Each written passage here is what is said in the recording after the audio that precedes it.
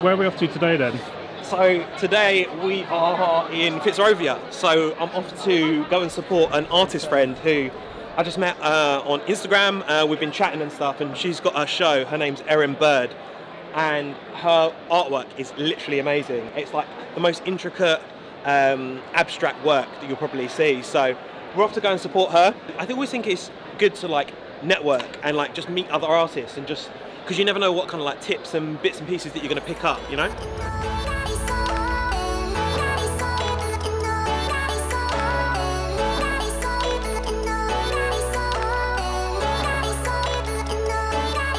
you take like inspiration from artists like this?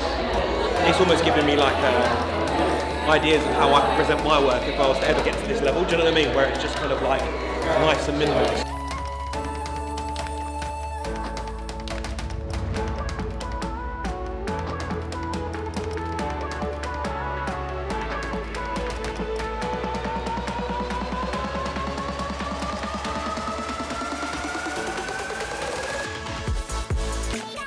She's about to make us out. This is the art. To be fair, that's one of my favourites. Oh. The red one upstairs as well. Thank you so much. But yeah, the marketing side of it, get here, the whole learning curve as an artist. In what sense? Well, I think making the art is one thing, but then putting it out there is the other thing, and I think that's something they don't teach you at art school. No, definitely. Maybe you get that representation, you get that marketing from a gallery, but if you're an independent artist like me, you've got to kind of learn the business side. So what did you actually do to like market this? So I had a press release written, and I created a web page. I did lots of Instagram posts.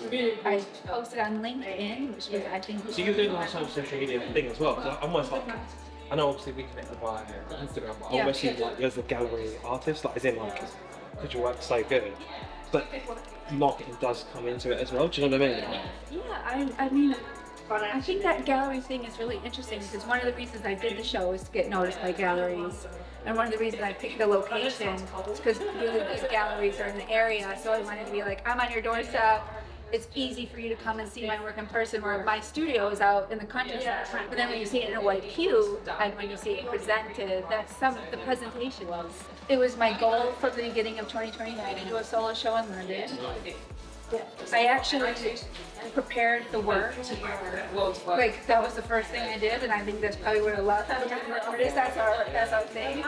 And then I would try to find a space. I don't know if I should have found a space first and then like chose the work, but that's just what my experience was.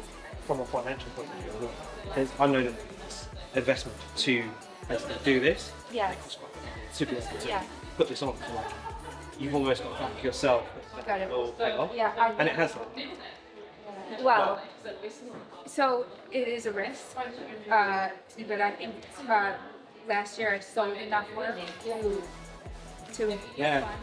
That's what I try to do for my business. So the way you see it, so the way you did it, you sold enough work to be able to fund this, to then be shown off by the gallery. Yeah. Why do you want to be represented by a gallery as opposed to like if you're selling work? Because I feel like most people want to be represented because they're not selling, and you're the opposite. I think that's such a good question. I think it's been a dream since I've been a kid to be represented by a gallery, but a good gallery. Yeah. That's going to do the marketing, that's going to, like, I'm not having any time for somebody to say, oh, I'm going to take 50% commission of your work, and I'm like, no, you're not, because I can sell it myself.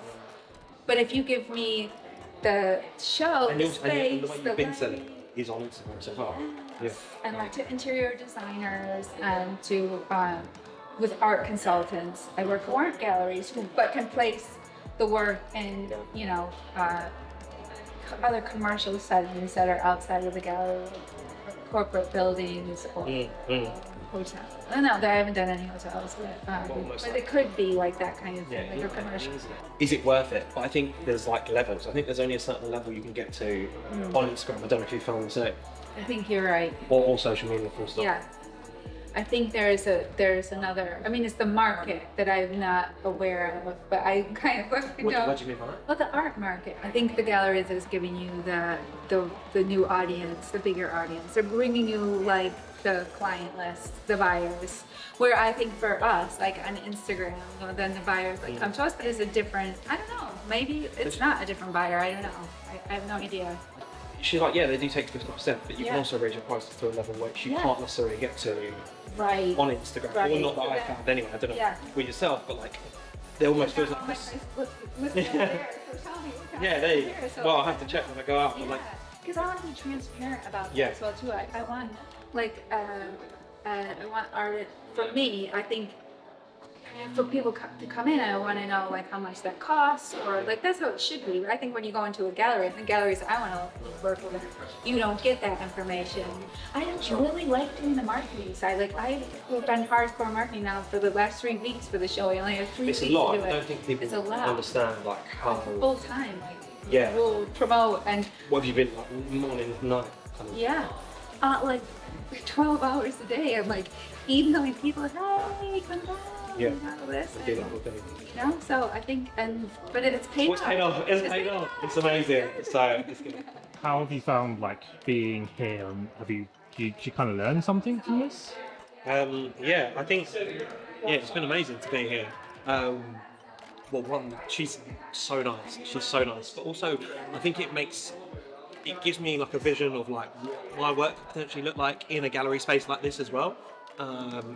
Maybe watch out 2024. I might have a second show, but no, it's such a nice space, and I think that the way that she's presented her work as well, Erin's presented her work like so clean, and kind of I've taken a lot of inspiration from that. So it's definitely been a day well spent.